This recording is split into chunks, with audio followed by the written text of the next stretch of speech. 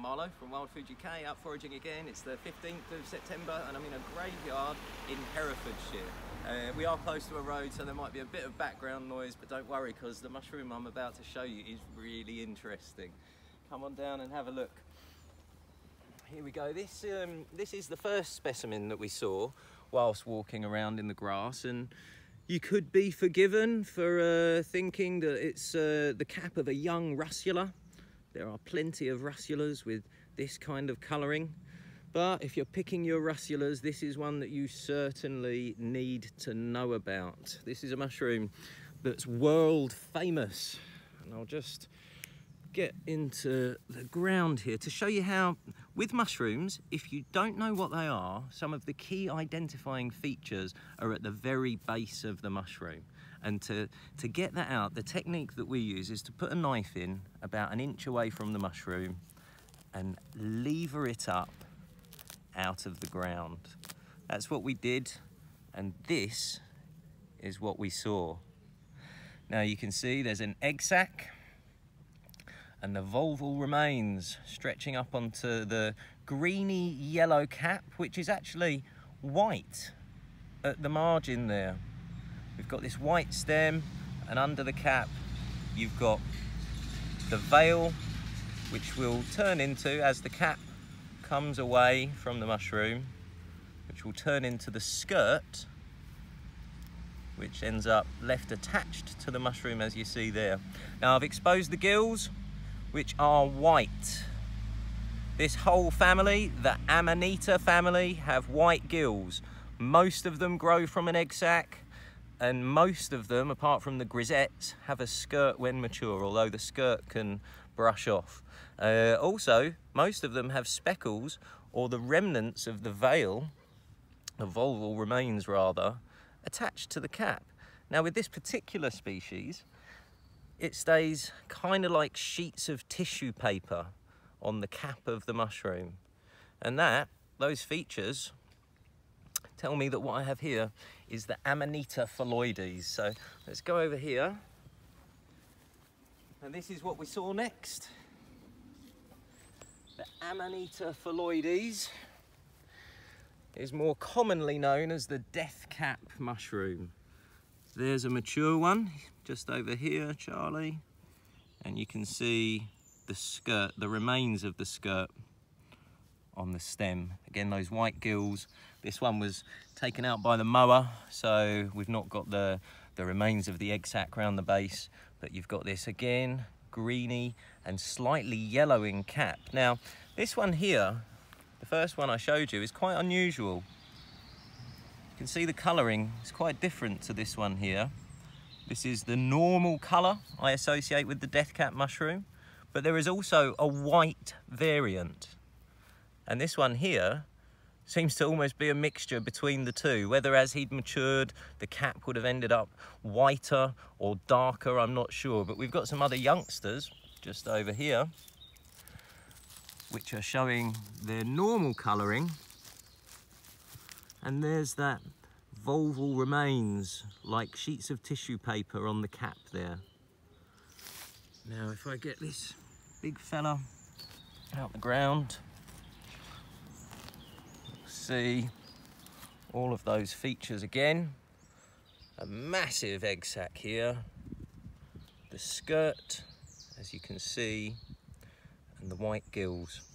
Now for novice foragers, if you've got any combination of those features, we just advise that you take extreme care. There are a few edible varieties in the Amanita family. The blusher is lovely, and the orange grisette is one that I particularly like. But in the family, there are some of the most poisonous mushrooms in the world. This is one of them, the Deathcap. There's also the destroying angel. Both of those mushrooms contain amatoxins, which are seriously poisonous. They will end up basically almost digesting your liver, and you will die of liver failure and other organ failure eventually. Most of the time, when you've eaten more than half of a Deathcap, unless you have treatment. There are ways that they can treat you if you get to hospital. If they get you early enough, they might actually give you milk thistle to help protect your liver. But then someone got in touch with us just recently saying that their child had eaten a portion of a deathcap mushroom, and they also used antibiotics and the child recovered fully. But without treatment, I think it's something like half of the people that have eaten deathcaps have died. Globally, I think they're the biggest killer in the mushroom world. This and the Amanita Phalloides, the destroying angel, which I think was responsible for the last death in Britain from mushroom poisoning back in 2014. Depending on when you're watching this video, that is. So these are seriously dangerous mushrooms. Some people get poisoned by this mushroom because it looks a lot like edible mushrooms in other countries. So in the Far East and Australia, I think as well, they have something called the paddy straw mushroom, which is a good edible and looks quite a lot like this. So maybe foragers from there would come over and find these and make that mistake. It also looks a little bit like the very famous Caesar's mushroom, which is a delicacy all over Europe and one that I haven't actually managed to taste yet. I'm looking forward to the day I get to do that. But it looks quite similar to this, so I suppose people in Europe foraging for the Caesar's mushroom, which is a bit more yellowy, might mistake a deathcap for that mushroom. But the poison from the Amanita family, or these particular members of the Amanita family, is, like I said, very serious. They're called amatoxins, and they don't kill you quickly either. You will initially, from the poisoning from a deathcap, get gastric upset that will be very unpleasant.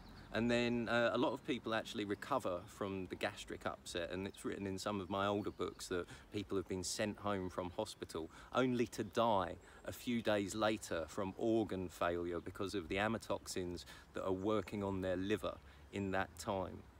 So seriously toxic mushroom. I suppose one last thing to show you is that I am not afraid to touch this mushroom. I'm not afraid to lick my finger after touching this mushroom. It's not dangerous to do those things, although I would not recommend having a nibble. But it's not dangerous to you unless you do ingest some of the mushroom.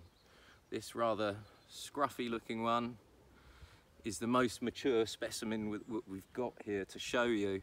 But they do, from here, open up. I suppose this one's actually a little bit more mature, even though it was going to be smaller. They open up to a flat cap, like most mushrooms will do. And this one would have got to possibly 10 centimetres in height, and maybe 8 to 10 centimetres in the diameter of the cap. So they're quite a sizable mushroom. They grow in mixed woodland, particularly with oak. We're underneath an oak tree at the moment, but you can find them in lots of different types of woodland. Normally, from my own experience, grassy woodland, so you find them in amongst oaks in grassland. But yeah, apparently they aren't too fussy about the trees that they will grow with, so you can find them in a lot of different places. There we go, the deathcap, and potentially even one that would whiten as well. So the green and the slightly lighter variety, all from the same underground organism, I would expect. A mushroom that all foragers need to know, so I'm glad I've been able to show it to you today. If you want to find out more, go to www.wildfooduk.com.